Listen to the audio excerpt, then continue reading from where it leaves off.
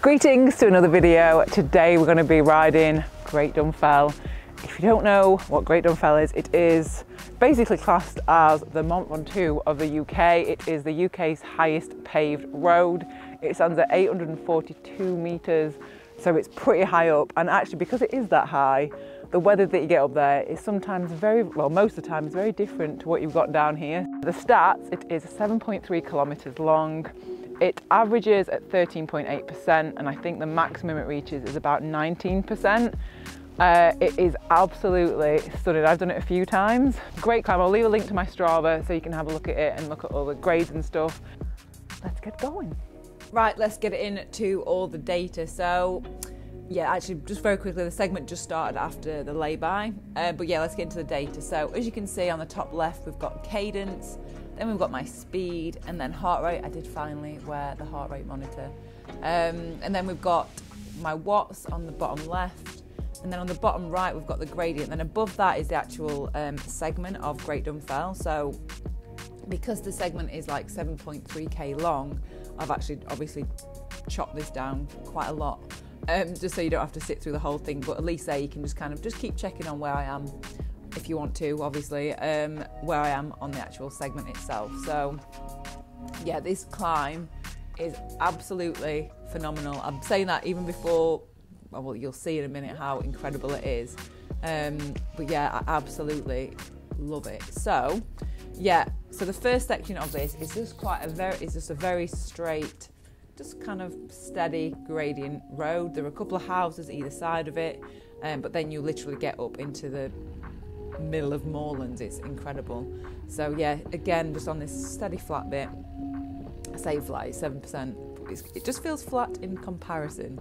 So, I mean, look at that view behind. So the actual climb itself is just literally just a single road up and a single road back. So you're not going to get any cars. I've never seen any cars up there anyway. So yeah, it is really good if you did want to go and give it a blast up there, because it's great. There are a couple of gates sometimes that you have to climb around, so just be careful of those as well. And now you can see like how long the sections are for they're like 16-17% sections for quite a long period of time. It's quite steep, so it's definitely a challenge of a climb, because it's just so long and so steep for so many long sections of that. So yeah, 7.3k. The average is 8.6%. However, there is quite a considerable chunk of that that's kind of flat and a bit downhill. So if you took that section out, I think the average would be a lot higher. So just be prepared that there are some fairly long, steep sections in it. But look how stunning that is. It's just, I just love this climb so much. So yeah, also as well, it says that the top gradient is around 20%. I think it says 19.8%, so let's say 20%. So yeah. We were actually really lucky. The day we went up, the weather was so nice, and I guess obviously got the lovely sunlight on the walls. I love those stone walls. I love them. Absolutely love them. But yeah, this is again another little section of like 12, 13, 14%. But look how lovely. I mean, the road service is actually really good. So yeah, it is definitely one if you want to go and give it a blast up there. But also you got to be careful, because they are, I don't actually know what they call. Are these snow? Basically, the snow measuring poles. Is that the correct term? I don't think it is. But yeah, they just basically measure how snow it gets up there. Well, basically, you can just see how much snow there is, because it does get pretty changeable up there, as you'll see later on in this video. So I'll talk about the bike and the gear setup that I've got. I'm using the Ribble SL, and I've actually got a compact crank on the front, and I've actually got a 40 cassette on the back, which is what I love to use to climb steep, long climbs like this. The actual climb itself is in a little village called Knock, which is in Cumbria. And yeah, it is just the highest paved road. I think in the UK, it's definitely in England. I think it's the highest paved road in the UK as well. It's about 842 metres. And then at the very top is a Civil Aviation Authority. It's an air traffic control radar station. It just looks like a big, giant, massive golf ball. But yeah. So this is the flat kind of downhill section as well. So that is, just be prepared for that. So yeah, nice little bit of rest there, to be honest. So yeah, I'm coming up to what, 3/4 of the climb done. I'm just having a little rest. A little break. But look at this, like this is one of my favourite sections. So after you've done that downhill bit, this is when you start really getting up into just how open this is. But look at that, like how amazing is that? I just think it looks so untouched. Also, one thing that I do need to mention is if you are coming up, be aware that there are road sheep knocking around. One of my friends actually came off because the sheep ran out.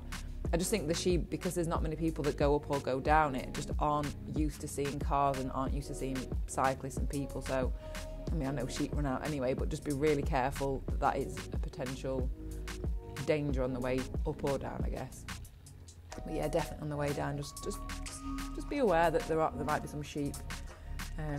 Yeah. So as this kind of gets higher up, you see now it is starting to get a little bit windier, a little bit chillier, and it is getting a little bit misty. I love it. So yeah, the first time I ever went up this was on a 300k Audax. I'd never even heard of this before, and this Audax I would definitely recommend you if you want a challenge. It's called, I think it's Mont Ventoux, because this climb is classed as the Mont Ventoux of the UK. Yeah, Mont Ventoux 300. So yeah, it's 300k. And the day we went up it was actually really clear. It generally is always windy at the top because it's so high up. Yeah, again, 800 and something meters. But yeah, on that day it was really clear visibility, not like this day. So as you can see now, look at the wind. Like, look at my hair. It got cold.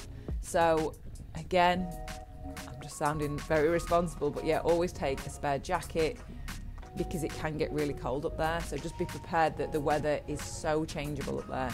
It is ridiculously changeable. You saw how still and how warm and sunny it was at the bottom, and this is what you get near the top. But it's a cracking climb. It's like, look, 10-12%. Incredible. So yeah, I guess what I would also say is take lights. We stupidly didn't take lights with us, and I did debate, do I even show this, because I feel like I'm going to get a bit of criticism for it, and rightly so. But I decided to share it just to be like, I didn't do it, but I want to show you this is how much it can change. So I just don't want you to be unprepared like I was, because even though I knew it gets windy and stuff at the top, I didn't expect it to be misty at the top. And when you're doing something like this, you need to be prepared for whatever, because you are going higher up.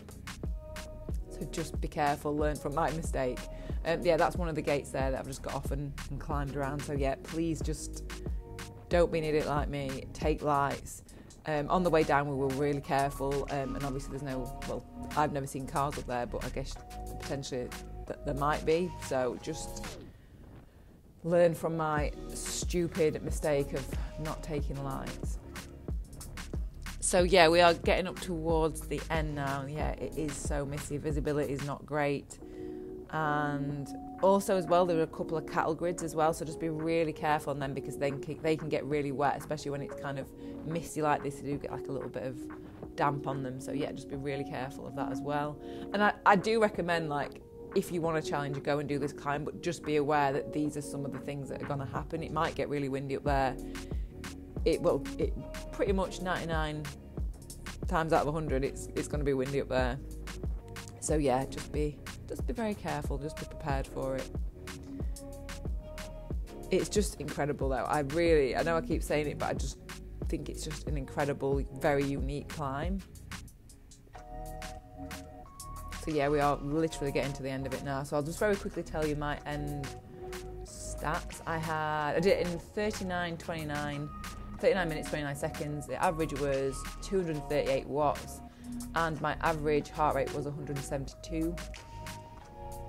Yeah, and that now is pretty much the top. You can't even see the actual control radar, but yeah, it's just a big giant golf ball. When it starts getting this misty, please let this be the warning. If you ever come up here, that's how much it can change from the bottom to the top.